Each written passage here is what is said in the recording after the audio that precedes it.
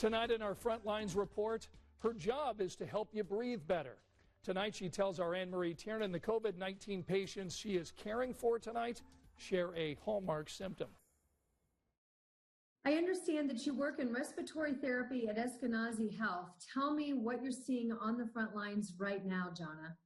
We're very busy, incredibly busy. We're running a lot. We have a lot of patients who are pretty sick, a lot of patients who need our attention.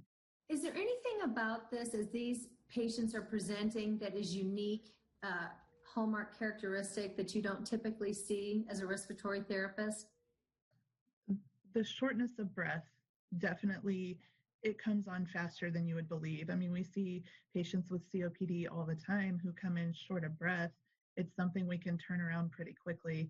But in these patients, it just comes on immediately almost, and it's hard to turn around, which is why they're on the ventilator so long. They just need that support for quite a while. How long are people on ventilators right now?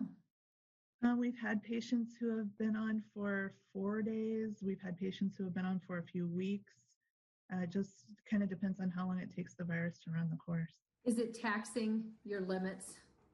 It is. It definitely is, physically and emotionally.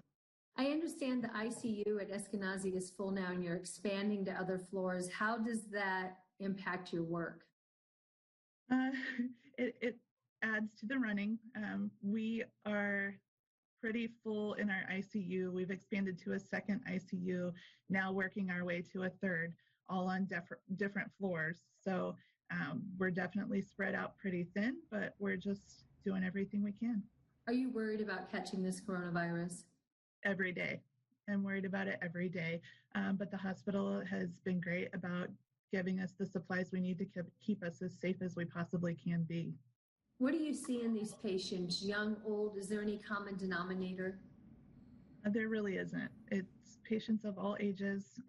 Some patients have comorbidities, some patients don't. Everyone, it takes everyone. There's been this effort to have a community support for healthcare workers with parades and ribbons and tributes. Have you seen that? Does it make a difference? We have, and it does make a difference. Definitely on the hard days, it pushes you to get past it and keep working. We've been fed like you wouldn't believe here. Just everyone is so appreciative. Even some of our coworkers just walking around telling each other how much we appreciate you makes a difference. Jana Richardson, we appreciate you. Thank you for your time. Thank you.